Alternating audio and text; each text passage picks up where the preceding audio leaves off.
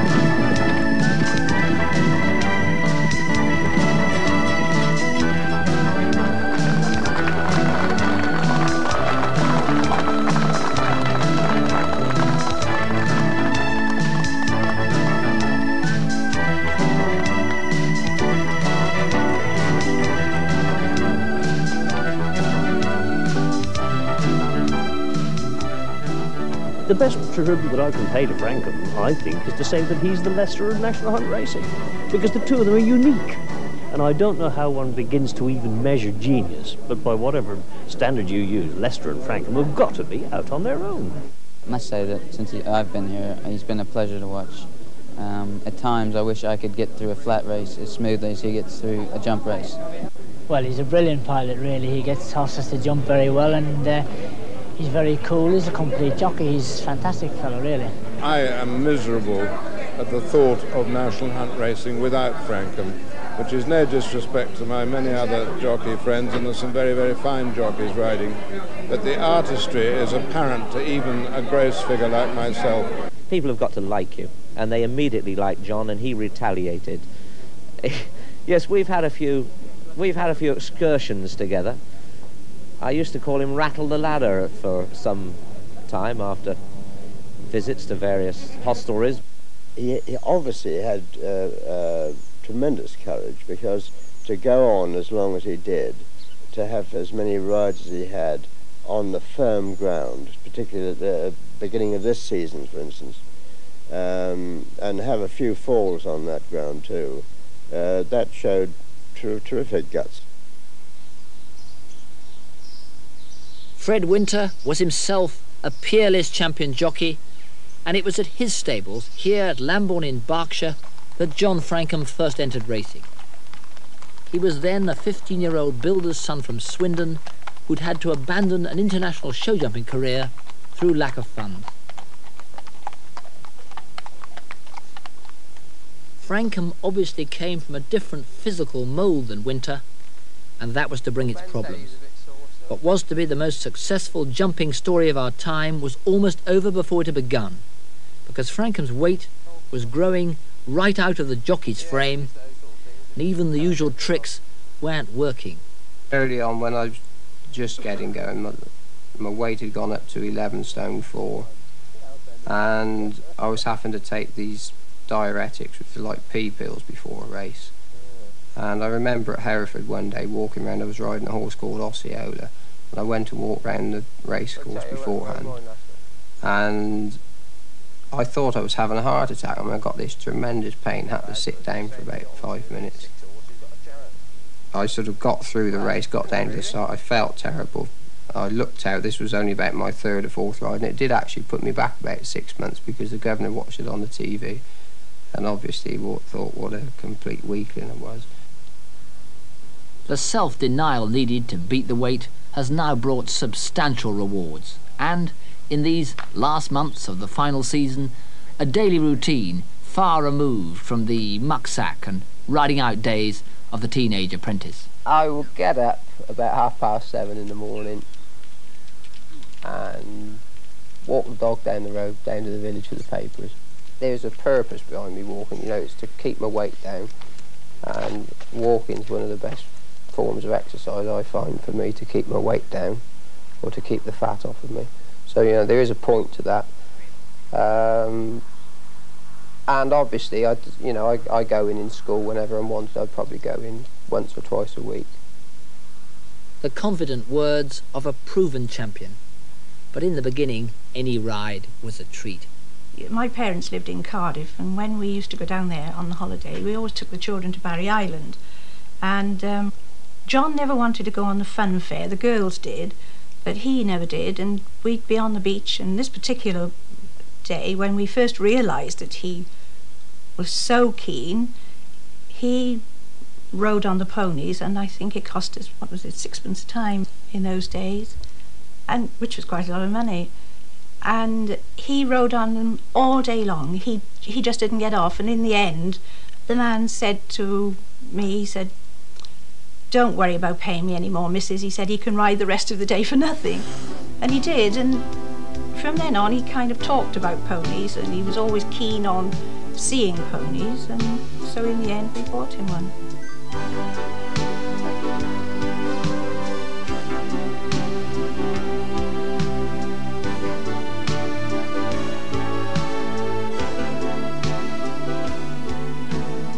This was when we first went to a gymkhana, which we went to, and in his first event, it was only a little local one, and he come on with 5 rows at set of 6.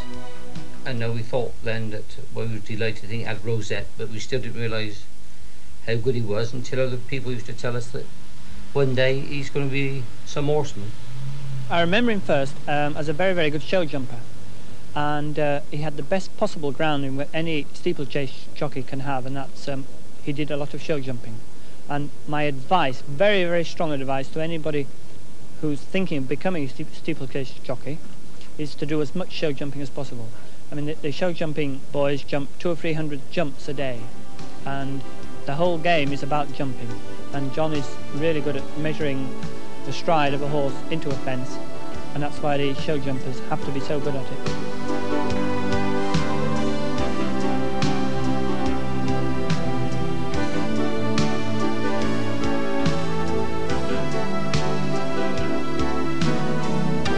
From Swindon to St Moritz, those gifts were clear. John was already British Junior show jumping champion and set for the very top.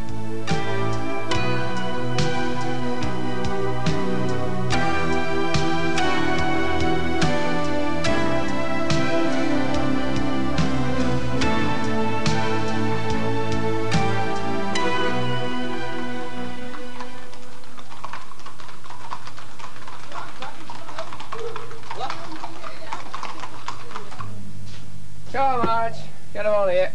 Morning, John. You see Arthur, tell him I got that stuff for killing the moss on. All right. I will. All right, thank you. We'd always managed to pay our way show jumping, and when it came to time to leave school, I'd given no thought as to what I wanted to do.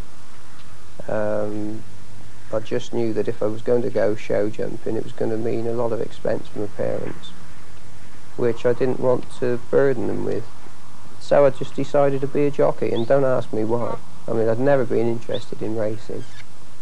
I'd never watched it on the television, and I'd never heard of Fred Winchell. It's just pure luck that I went to him. It was another year before Francome's name actually made the race card on a little horse called Multigrey at Worcester, and that very first ride started the winner's tally. Gosh, I was so thrilled I couldn't believe. And Norman and the manager rode in about midnight. Norman said, "Well, I can die a happy man now." Well, I was very excited. I took my manager, and I can still see him now going around for the first time, and I thought he was the greatest jockey in the world because he won the first race, you know. But of course, on hindsight, we see that he had a lot to learn. Well, it was a question of trial and error, really. I mean, every horse that I put him on seemed to jump better for him than anybody else. We all knew that his jockeyship wasn't what was required to start off with, and the finishing particularly was very untidy. But his race riding itself wasn't too bad. That improved. But the main thing was his presentation of a horse at an obstacle, and this was exceptional, right from the start, really. So he obviously had a wonderful eye, and I don't think you develop that. I think you're born with that sort of thing. Right, so what are we having for breakfast? Oh, yeah. Lovely. Bacon and egg? Yeah, that'll do me. No bacon, huh? Francome certainly made the best use of that inborn talent. Within 6 years of joining Fred Winter, he had become stable jockey and won his first riding championship. And as he breakfasts here with his wife Miriam and his long-standing friend and rival Steve Smith-Eccles in the spring of '85, he has already ridden twice as many winners that season as any of his fellow jockeys, and so is assured of his 7th National Hunt title. Now my lightest weight is 10 stone 9, but my weight's settled down a lot. I mean, I feel very well, and I eat properly. I don't overeat, but I eat properly.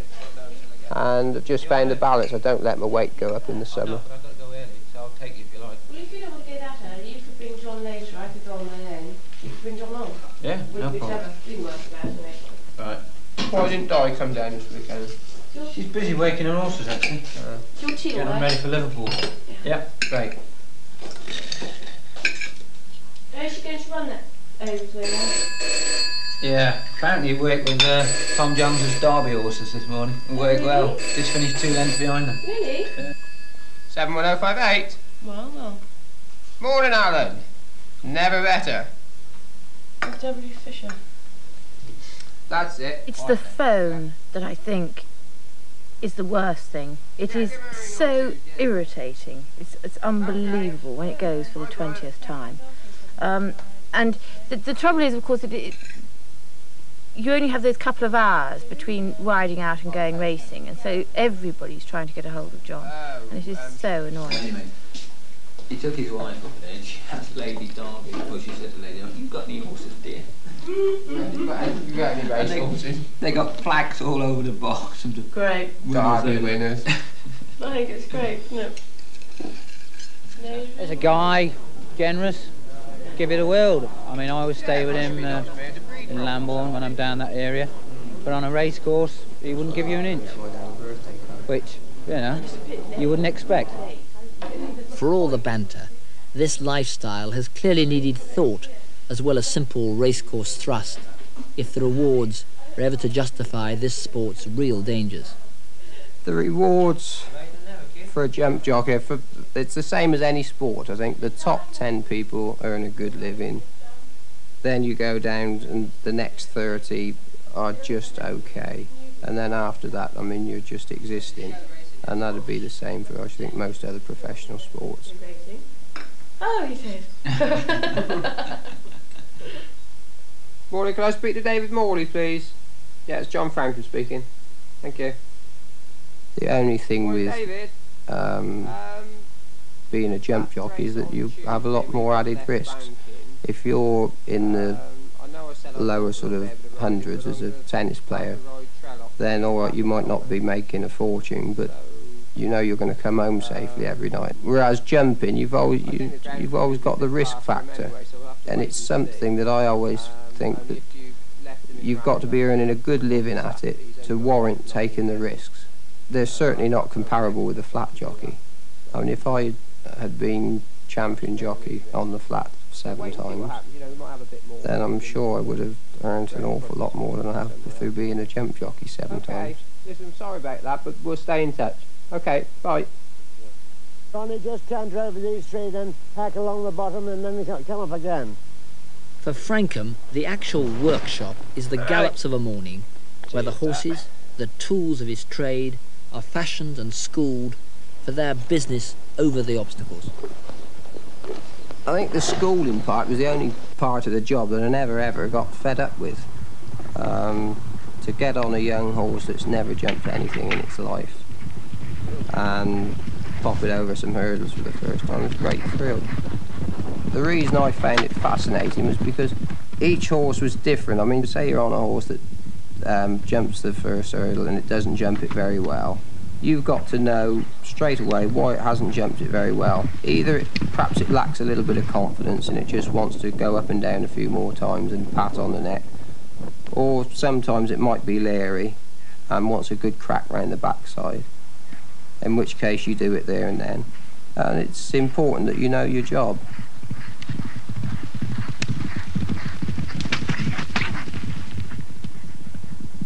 I think the main reason we get on, or we've got on and lasted so long together, is the fact that we've kept apart. He's always done his job. I've never tried to tell him how to train the horses. And alternatively, he's never ever said to me, look, you know, I think you ought, occasionally you say, look, I think you should have done this or done that. But I mean, very few times considering the number of rides I've had for him. And it's been very much a sort of trainer-jockey relationship.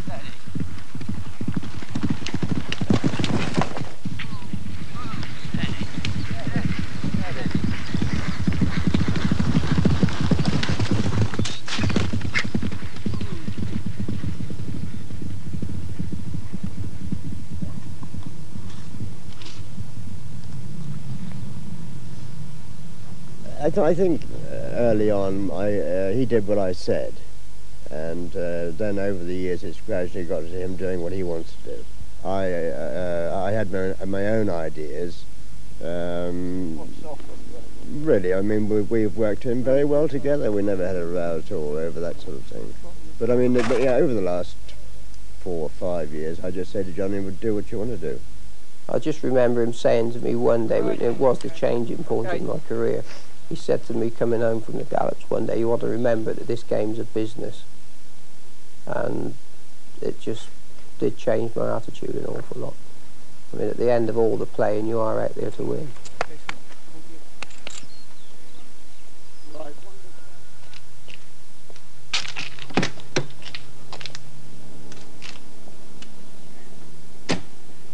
And on the way to that business, Francome's cars have logged up some 600,000 miles on the road to the races. That's 24 times round the world, enough to dull the brightest of minds. And so, not surprisingly, they've got up to some fairly unusual japes. There's always something different to amuse you. I know going up and down the motorway, we went through a stage, we used to moon at old ladies in coaches up and down the M4, which used to amuse us, but not too many other people.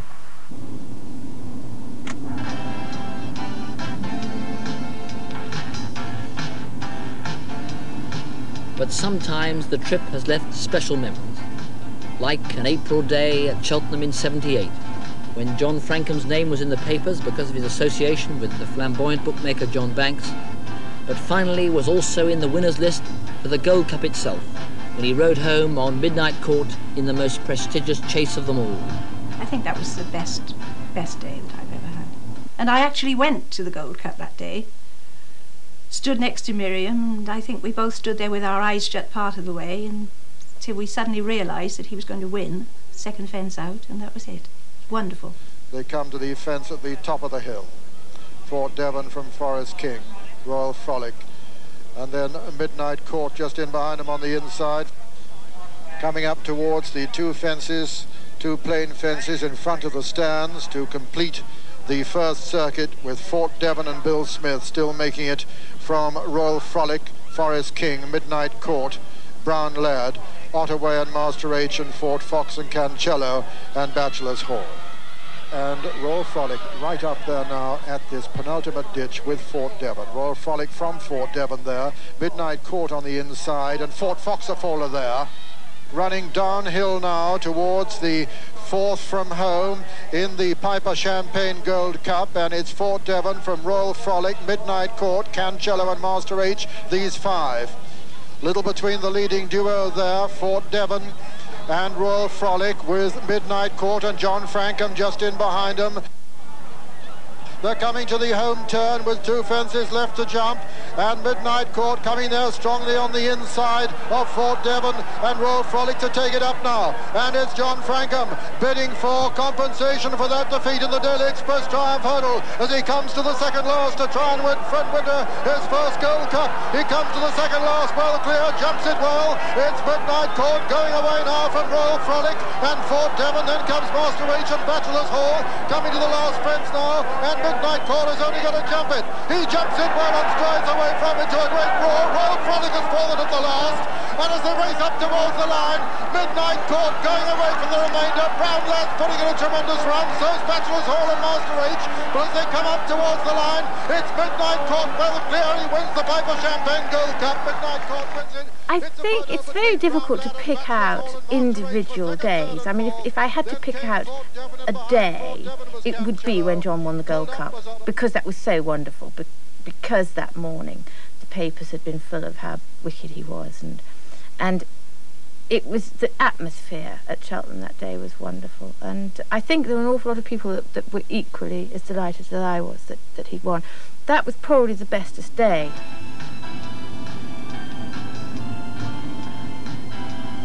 I think it gives him tremendous confidence. He rides Borough Hill Lad superly, and I've never had cause to criticise him when he's ridden for me. He is the master. Of that there is no doubt. This is the 11th. Wayward Lad on the right. And Borough Hill Lad the better jump there. Come down towards the second last ditch, the 12th.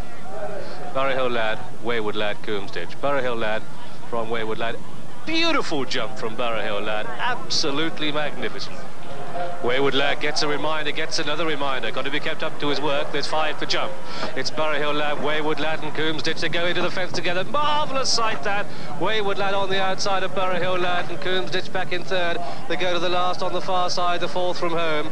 And it's Wayward Lad and Borough Hill Lad and Coombs ditch creeping ever closer. What a race. They've got 3 more fences to jump. And it looks as if Wayward Lad is in distress and beginning to beat a retreat. Borough Hill Lad going on from Coombs ditch. Can Wayward Lad now back in third place find any reserves? It doesn't look as if he can, but it's Coombs ditch the challenger to Borough Hill Lad, and Wayward Lad is out on his feet. They've got 3 more to jump, and it's Borough Hill Lad from Coombs ditch. Borough Hill Lad on the inside. Coombs ditch switched to the inside there. They've got 2 to jump. This is where John Francome's going to have to ask Borough Hill Lad to quicken. If it were a handicap, Coombs ditch would be getting a stone and a half, but it's Borough Hill Lad. Borough Hill Lad from Coombs ditch. Wayward Lad back in third place, beaten and in distress. They've got 1 more fence to jump, and it's Borough Hill Lad on the right, Coombs ditch on the left, and there's not that much to choose between the 2 of them as they come down towards the last. Borough Hill Lad and Coombs ditch, Borough Hill Lad and Coombs ditch. How do they meet it? They meet it together. Borough Hill Lad on the near side, Coombs ditch on the far side. Both jockeys going for absolutely everything. Borough Hill Lad and Coombs ditch, nothing to choose between the 2. Borough Hill Lad sticking his neck out, but so too is Coombs ditch. They're locked in combat at the line. Borough Hill Lad and Coombs ditch have gone past the post absolutely together. Francome's power just got the verdict. 2 years earlier, John had been on Wayward Lad, and again had to dig deep for victory.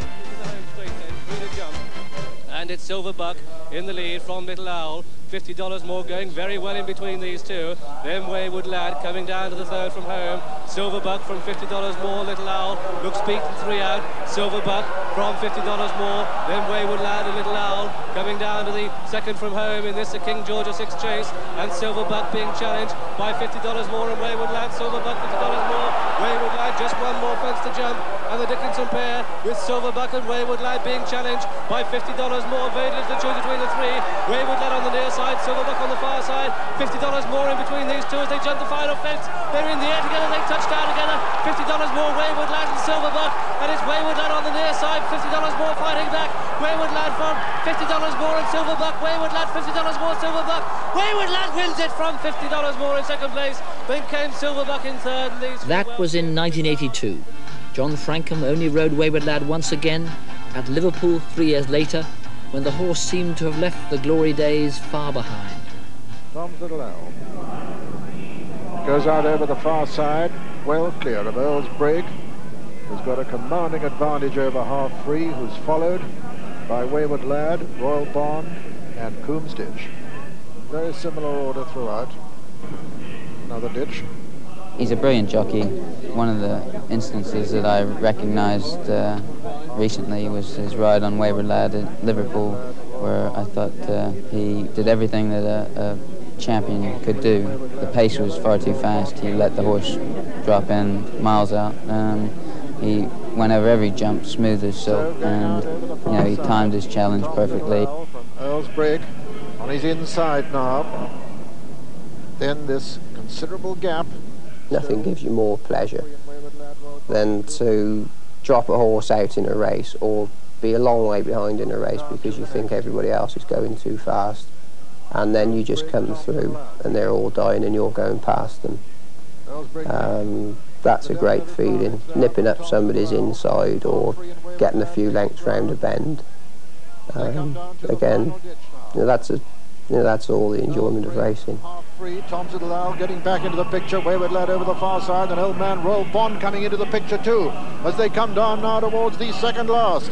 Earl's Brig being pressed by Half Free, Wayward Lad on the far side, Roll Bond right up with them, and they're racing now towards the last in a wide open race. Wayward Lad over on the far side, Half Free on the near side, Earl's Brig, then Roll Bond. On the far side it's Wayward Lad, on the near side it's Half Free.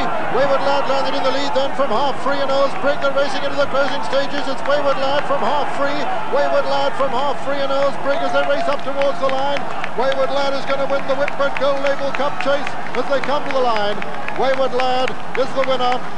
Second is Earl's Brig. Third, Half Free. And fourth... And even though John Francome's name will never go down as having ridden a Grand National winner, he has put up a performance over the Aintree fences on Uncle Bing in the 1981 Topham Trophy, which, for its forward, balanced horsemanship, few will ever forget. And it's Uncle Bing over on the far side with Sweet September, Monty Python and Clearello. Then comes Ballycross, Never Rock and Flitgrove just in behind them, and then Bienfait at the chair now. Clearello, Uncle Bing and Sweet September land together from Ballycross, and Never Rock has gone there. And Uncle Bing on the inside, disputing the lead with Ballycross, Sweet September, Clearello, Flitgrove on the outside. Monty Python's right up with them too as they jump the next, and Ballycross touchdown just in the lead. But as they go to the next, it's Uncle Bing disputing the lead with Sweet September and Ballycross, and let's join Julian Wilson. Sweet September, Ballycross on the outside, Uncle Bing on the inside. Tarrow made a bad mistake there, but recovered from it. John Francome taking the shortest way as usual with Uncle Bing on the inside. The other two leaders over it with Ballycross on the outside, and Clearello's a faller there. Then on the inside is Doubly Royal as they come to Beechers. And over it, Uncle Bing, Sweet September and Ballycross all over. Monty Python was a faller there. As the leaders run down to the canal turn, with Sweet September on the inside now and Uncle Bing on the outside. As they jump it together, Uncle Bing's the better jumper. But coming to the last ditch, the fourth from home, it's Uncle Bing going well in the lead from Gilladaka, then Doubly Royal is in third place, jumped into second. And as they come to the third last, it's Uncle Bing, chased now by Doubly Royal. Doubly Royal took it second. They come down to the second last fence now in the Topham. It's Uncle Bing from Doubly Royal, Ballycross and Gilladaka, and these are clear of Sweet September at the second last now. Uncle Bing lands in the lead on the inside from Doubly Royal second. A mistake there by Ballycross. They're coming down to the final fence now, and it's John Francome who's made just about all the running so far on the top weight, and Uncle Bing in the lead from Doubly Royal. Then comes Ballycross and Gilladaka under pressure at the final fence, and Uncle Bing lands in the lead from Doubly Royal. There's not much between the two. 200 yards to run. Uncle Bing from Doubly Royal. Uncle Bing is holding Doubly Royal. The top weight is going to win it. At the line, Uncle Bing and John Francome win the Topham Trophy. Doubly Royal is second and Ballycross is third. For many people, though, there is one ride etched sharpest in the memory. The day Francome, replacing the injured John Joe O'Neill, rode Sea Pigeon to win the Champion Hurdle at Cheltenham. One race will stand out in my memory as long as I live, and that is Sea Pigeon and his Champion Hurdle. One felt so sorry for John Joe, of course, being injured and couldn't do it. But I will never forget Francome and how he had the gall to sit and wait as he did until halfway up the hill before asking him to go. I'll never ever forget. It was a masterstroke. That's Sea Pigeon and John Francome. I was just meant to win that Champion Hurdle. I mean, I remember thinking early on, I got behind a horse and I thought, shall I go to his left or shall I go to his right? And this was a horse that had to be, you know, I was on a horse that had to be held up at the back of the field. And it's one of those things, for no reason I thought, well, I'll just go to his right. And the horse fell. There, and Ivan King has gone at the first. Ivan King, a faller at the first. The horse is... If I'd just gone the other way, I'd have been brought down. Coming down, Starfend was fourth. That was Francome, as I love to remember him. Superb. Well, what a fantastic winning run this by John Francome, who rode the old horse with such tender confidence. Let's see how he won it with Richard Pittman.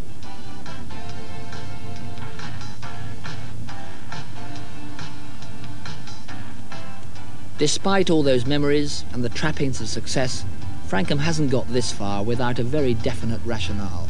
I enjoy myself most of the day, but even on the way to the races I might be laughing and joking, but when I'm not, I'm usually sort of thinking about what I'm going to ride in the afternoon and how I'm going to ride it and sort of how the race might run. But once I've sort of done what I call my part of the job, so that I have actually given some thought to what I'm going to do, then I basically enjoy myself. He also is a real character and a joker. A number of times we all shared lifts. We were great friends, and I remember once reading The Sporting Life in the back of the car, and suddenly it's a light. Johnny decides to set light to your Sporting Life you're reading. There's never a dull moment in those days. I was saying to Miriam the other day, we'd been somewhere for the weekend and stayed with some people, and they'd been all over the world, and they were talking about trekking in Tibet and the different cultures in Bolivia and one thing and another, and I came out and I said, I was ashamed to say that when I go racing, I mean, we talk about sex in horses and nothing else. I mean, it's a pretty narrow outlook on life. Hi Lola. Oh, Johnny. It's okay. Listen, what is it? High in the third race, doesn't run. One thing that I've noticed about John is his concern for his fellow riders. For instance, if ever he's walking out of the weighing room to go home and there's a jockey sitting on the bench with his head in his hands, probably had a nasty fall, or a jockey who comes walking through from the ambulance room and he looks pretty bad, John will stop, make sure he's all right, want a cup of tea, you've got somebody to drive you home. What is the reason? Ground's too soft. Yeah. It's definitely an on-run. Definitely an on-run. Trainer stakes. Okay. Yeah. I'm not just talking about the top jockeys, I'm also talking probably a lad he's never seen in his life. He could have a fall and he could be sitting or lying on a bench looking poorly, and John would go up and make sure he's all right.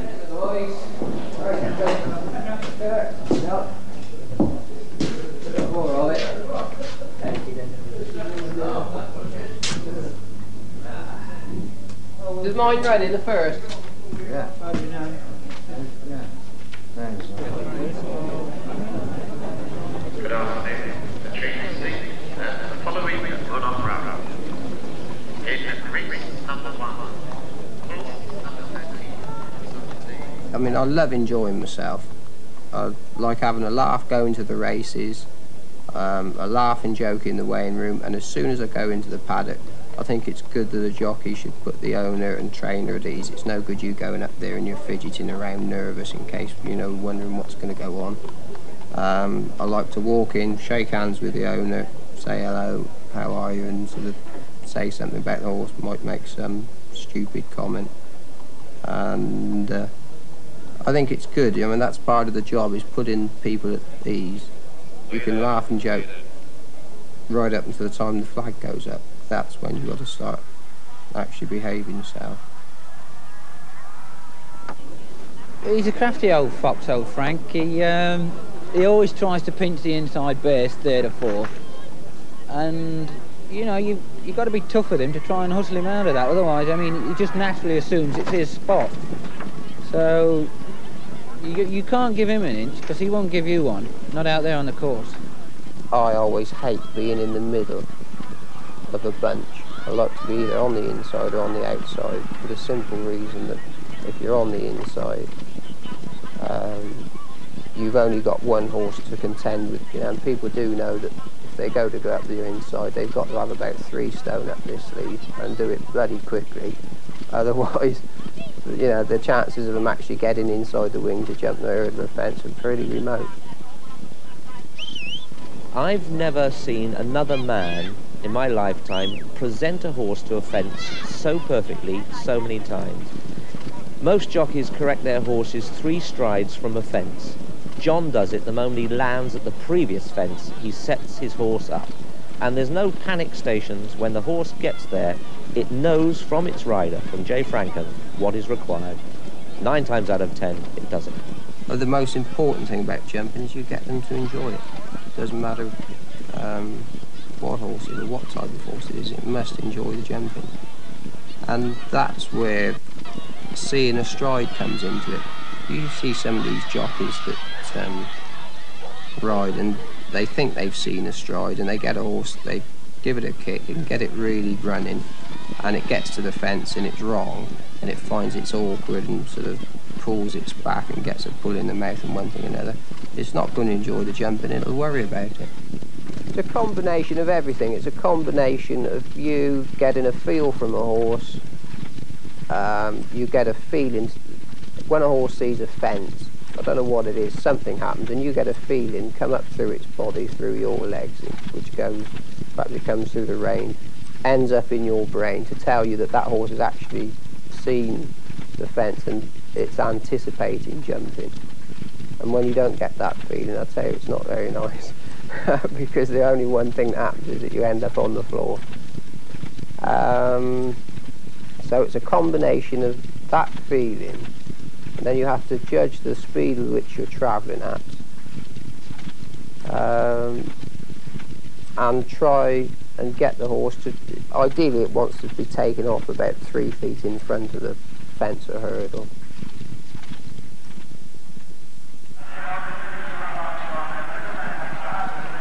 When you hear him talk like that, you realise that one of the most basic stimuli for Francome is that he's a perfectionist. He wants the satisfaction of doing it best. And that means, as a steeplechase jockey, treating half a ton of galloping racehorse almost as if together they know how to fly.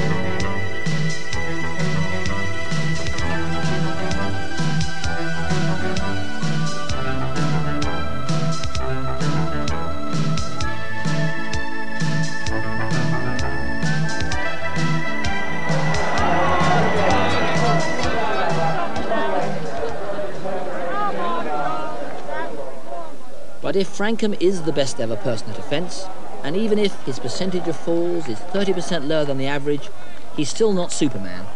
And every now and then the ground has come up to eat him, as with Golden Rapper, when in the lead, going to Beecher's itself. Lad in the centre of the course, Golden Rapper right underneath the stands rails as they jump that one. Golden Rapper from Churchtown Boy, the Dickler towards the centre, then comes Spitting Image towards the wide outside, tracked by Brown Fletcher on Eyecatcher, then comes Red Rum. Just behind these leaders comes the Dickler and Connemara, then Sandwell is prominent and Spanish Steps on the inside as they come towards Beecher's, and it's Golden Rapper who's going to jump it in front. Golden Rapper from Spanish Steps, and Golden Rapper has gone. I don't remember too much about that because I was concussed, but I do remember him taking off and then he jumped the fence perfectly well and just never put his front legs out to save himself. And the first thing that's hitting the ground is his nose. And it's always a wonder he didn't break his neck, and mine as well for that matter.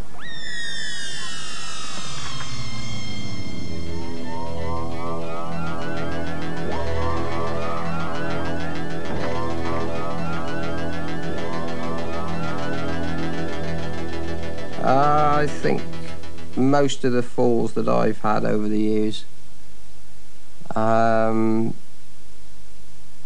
could put down to being indecisive, actually not having made my mind up. And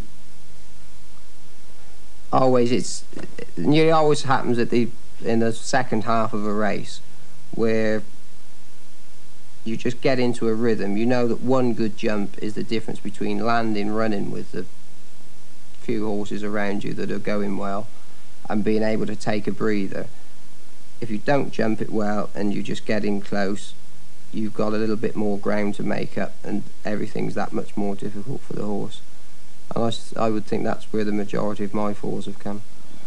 Francome's self-criticism about his jumping method seems a trifle harsh, but there's much more truth in tough comments on his finishing technique, which in the early days had a lot of improvement to find. If you look back at his early career, how he used to ride, he was very, very weak. But you look at him now, he's about the strongest jockey riding. And it's only been through dedication and hard work himself he's got there. I was always conscious all the time I was riding, even when I'd been champion jockey 6 times. I was still very conscious of the finish. I mean, I was very weak early on. I don't know whether that just came from the wasting part, or whether it just wasn't natural for me to look like a jockey in a finish. I'd always been show jumping, and where it was natural to sit on your backside when you wanted to make a horse go faster. But it was something I was always conscious of and worked hard at, and I never felt that I was ever better than very good, if you like, to the finish. But it's Bury Hill Lad from Coomsditch, Wayward Lad back in 3rd place, beaten and in distress. They've got one more fence to jump, and it's Bury Hill Lad on the right, Coomsditch on the left, and there's not that much to choose between the two of them as they come down towards the last. Bury Hill Lad and Coomsditch, Bury Hill Lad and Coomsditch. How do they meet it? They meet it together. Bury Hill Lad on the near side, Coomsditch on the far side. Both jockeys going for absolutely everything. Bury Hill Lad and Coomsditch got to choose between the two. Bury Hill Lad sticking his neck out, but so too is Coomsditch.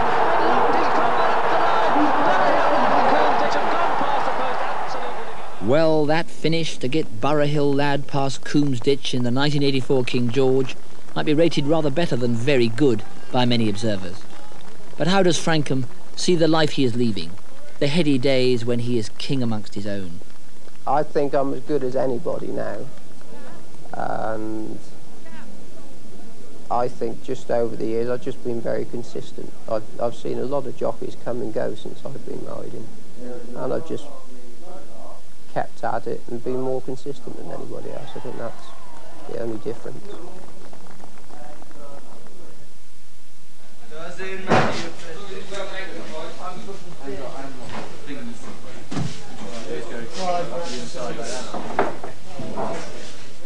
Yeah, the weighing room to me the greatest place on the race course, and it's the only part of racing I think I'll miss when I pack up riding. I can't imagine that I'll miss the riding very much because I've done so much over the years, but I will miss having a laugh with the lads in the weighing room. A tremendous atmosphere. The only thing that's changed is that now I wear an all-round body protector made of polystyrene.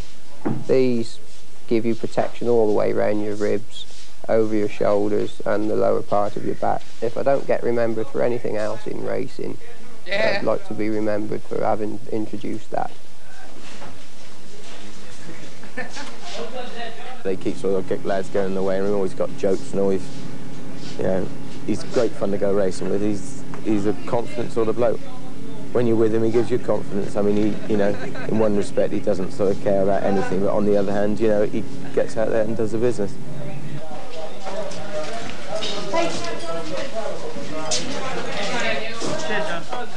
He doesn't get that down, if you know what I mean. He sort of carries everything off with his joking sort of manner. He's got an amazing charisma. I mean, the weighing room, when he's riding, basically revolves around John Francome. And it's going to be a great loss in the weighing room for him not to be there. But for all the good he has done and the memories he has left, Francome's lifestyle has not been to everybody's taste. I don't think his image as a champion jockey is right, but that's the way he wants it, and as I said to my wife, as long as Miriam, his wife, is happy, that's all that matters. And as long as he provides the winners that I want, that again is all that matters. But I don't approve. I don't think jockeys dress as well as they ought to today, and I think this long hair is an absolute rot.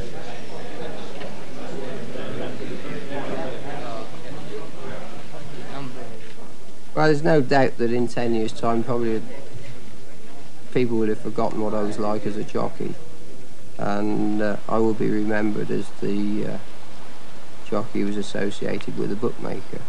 That bookmaker was the flamboyant John Banks, and with newspapers implying that the pair had committed just about every sin in the racing book, Francome's future was under the blackest of clouds, and Fred Winter's support clearly saved the day. There was a point there where I definitely thought I was going to lose my job.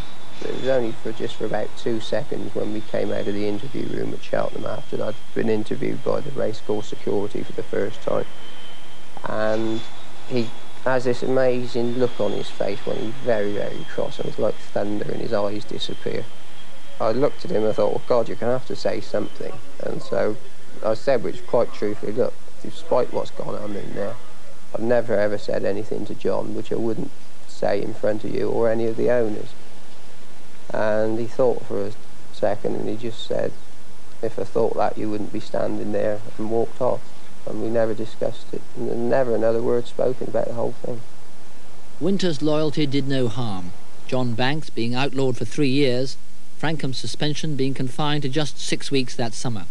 But even if bookmaker associations did not rise up officially again, trouble about Francome's style of riding and his attitude to the authorities clearly remained. Indeed, at one stage, he was setting new records in this area too. Yeah, I think most of the problems after the John Banks inquiry, I was something that was, you know, I mean, they watched me like a hawk. And a lot of the trouble came from the way I ride. I mean, I've actually got a quiet style of riding. I don't know, I think they just got obsessed with it for some reason. So the most successful jumping career of all time also had its share of controversy. But how much did the emotions get involved with the horses that were doing the work? I think the answer is not at all. They are basically business partners. I mean, I might ride a horse out for an hour in the morning, once in a fortnight, or school it once or twice. You don't see enough of them to get close to them. You ride them, and as I said, they are part of your business, and you can't afford to get attached to them. And I didn't. Often it was my idea to ride each one with the view that if it could speak, when I got off of it, it would say, you know, well, you did a good job, or, you know, I wouldn't mind you riding me again. I hated to see horses abused. The voice, as so often, is that of the craftsman who appreciates respect rather than adulation of his work. But while many of us will remember him as the man who took his own craft something precious close to an art form, the fact is that J. Francome, the jockey, is no longer in service. And so the final question has to be, will there be life out of the saddle? Can his new career as a trainer bring anything like the same success?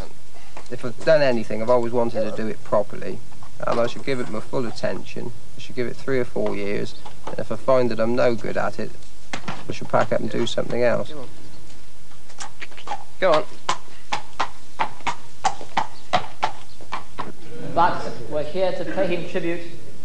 Let's give you the 7 times champion jockey, the Piper Champagne Jockey of the Year, the record-breaking John Francome.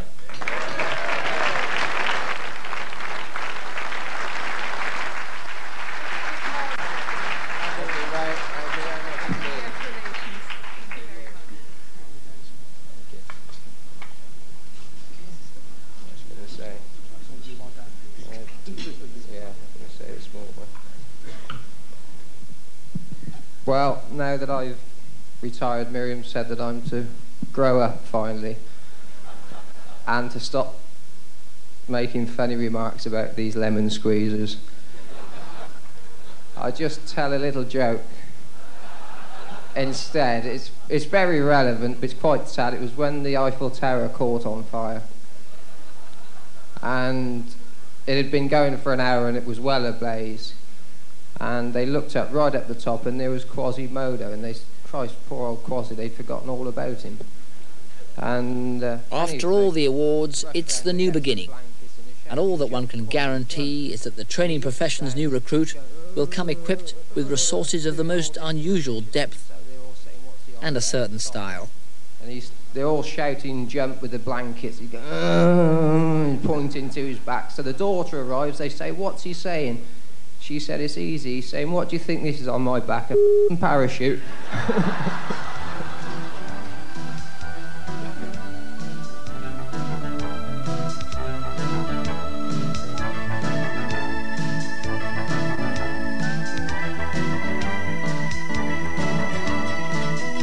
But for all the character, cheekiness, even controversy of the man, he was something special, something that comes just once in a lifetime.